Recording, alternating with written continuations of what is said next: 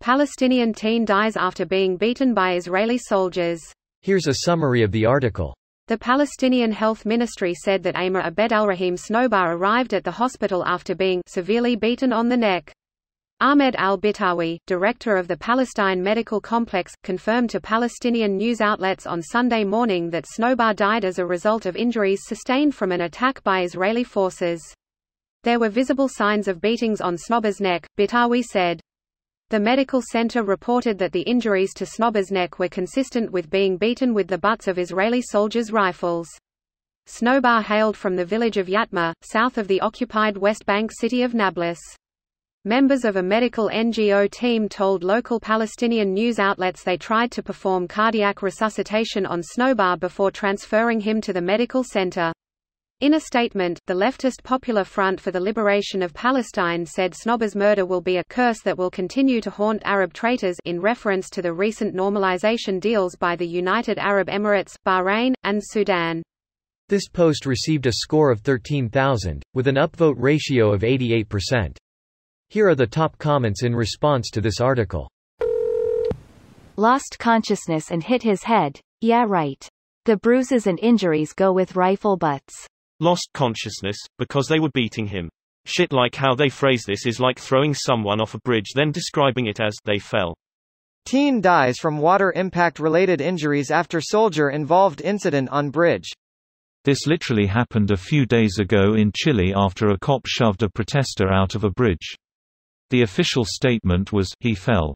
There was even a video of them pushing the teen, but when have facts ever contradicted police statements? Not just pushing. Lifting him off his feet and tossing him over the railing. I dislike everything about this conflict. So do most Israelis and most Palestinians.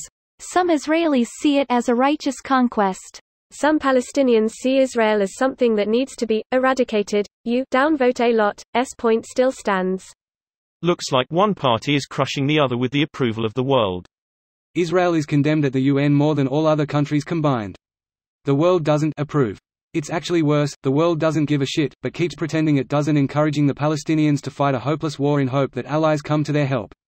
The Arab countries, which have long been part of this boycott about Israel, have been making deals with Israel for decades now, and only recently has the mask been falling off, with UAE and Bahrain openly normalizing relations with Israel.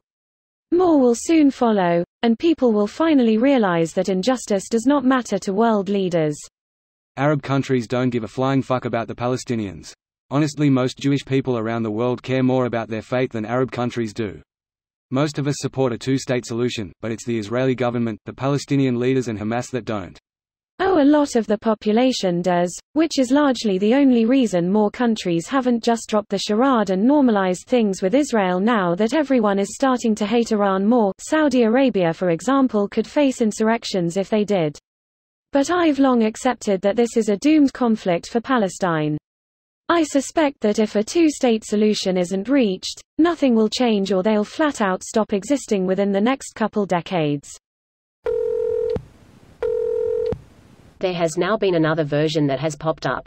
Settlers and IDF soldiers are not mutually exclusive categories. They are in this case.